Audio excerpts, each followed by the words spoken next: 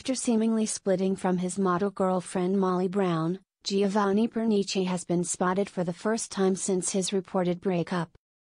The 33-year-old appeared to put his split behind him as he enjoyed a boys' night out at Sheesh restaurant in Mayfair. The Strictly Come Dancing star was all smiles as he was pictured speaking to a group of pals, including reality star James Locke. Giovanni looked dapper in a cream-checked blazer, light blue shirt and navy trousers. He was weather-ready in a smart black coat and opted for a pair of suede brown shoes. The BBC star and Molly, who only publicly proclaimed their love to each other 3 weeks ago, have unfollowed each other on Instagram and all traces of their relationship have been deleted. He met the model earlier this year and she shared a loved-up photograph with him last month.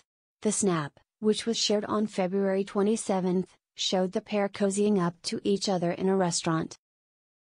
In view of her 7,000 followers, the blonde beauty captioned her post, "Amore mio," which means my love in Italian.